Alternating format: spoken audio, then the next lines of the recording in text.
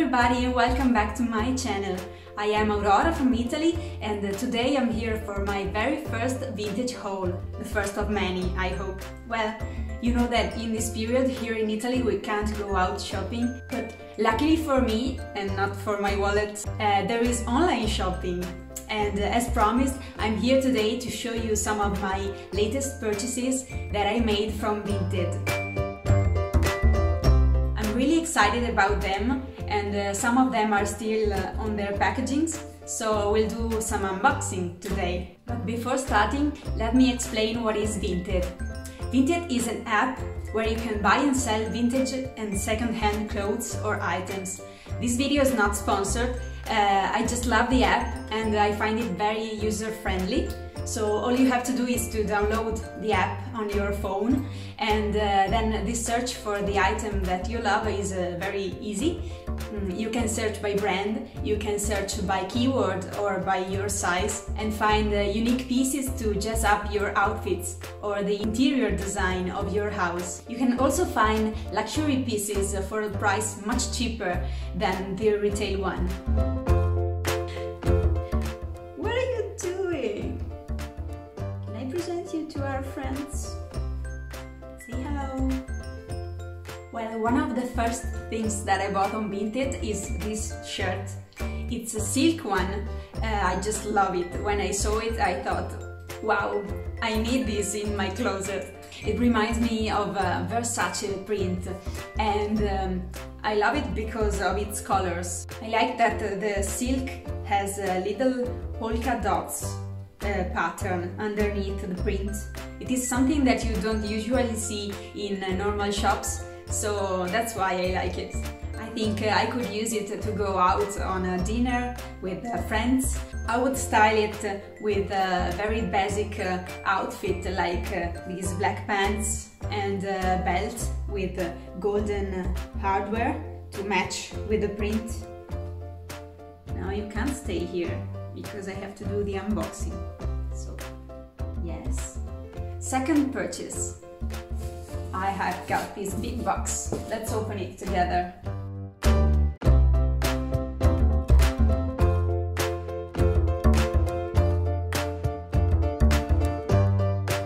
Here it is. Wow, I love it. This is the Bridge briefcase. It was not an impulse buying. I needed a briefcase because my cat ate all the edges of my old one. So really needed a new one. This one's not vintage, but surely it's inspired from the 70s.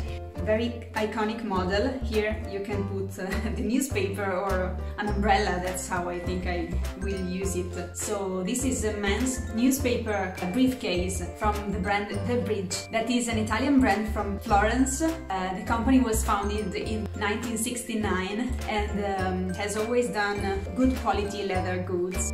Anyway, in the 70s this was a new model and it was very different from the ones that men used before. They were rigid and squared and very simple document holders, and this one has a fascinating style.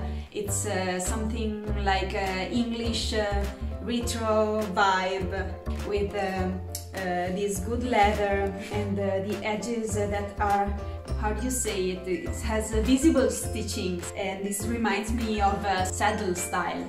Then I bought two vintage belts. This one is made with a red elastic fabric. It has a golden double buckle or clasp with a hook here in the middle. The girl who sold it said it was her grandmother's, and I believe it is from the 70s or from the 80s. I love its golden hardware.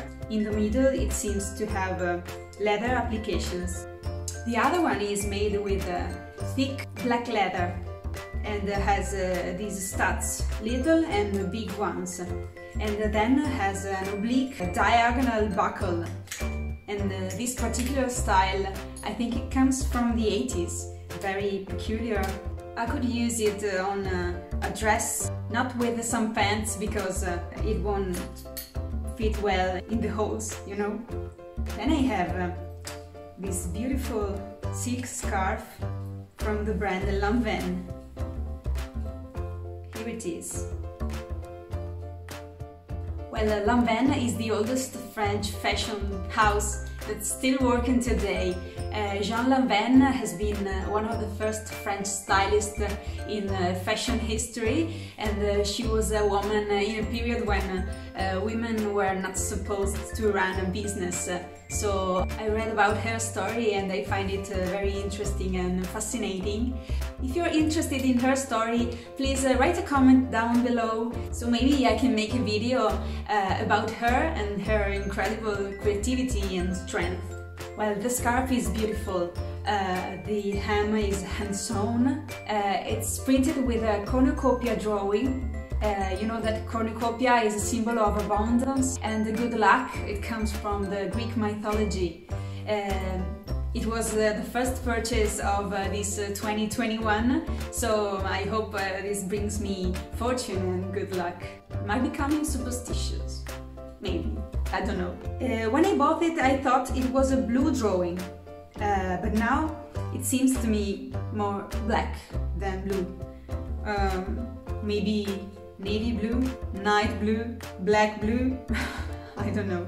Anyway, I need to steam it before wearing it. Okay, let's talk about these. We've got to talk about these.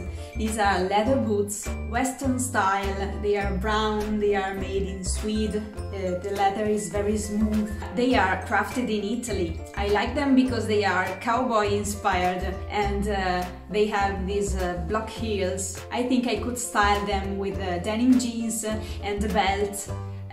The belt, I'm still looking for it because I need one of the same color. So if I find it on Vinted, I will show it in the next video. Then I have my favorite piece for this haul, that is this vintage panther brooch. It has shiny glitters and enameled black spots. It's not made with gold, otherwise it would have cost a lot more. But the metal is golden coated. Not everywhere, because here under the glitters it's silvery to increase brightness.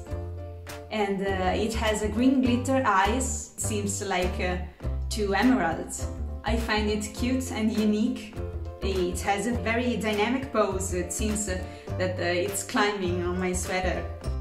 Well, you know that panther is a classic shape for brooches and bracelets. It's a timeless piece, and the first one who introduced it was Cartier in 1914 in a watch, if I'm not wrong.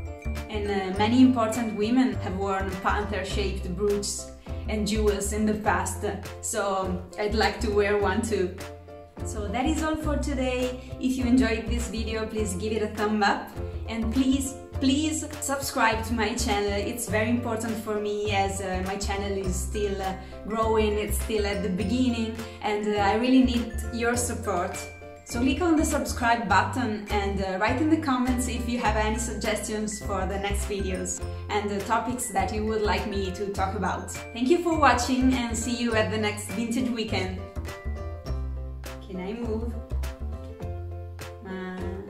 It's been a hard day, many preoccupations.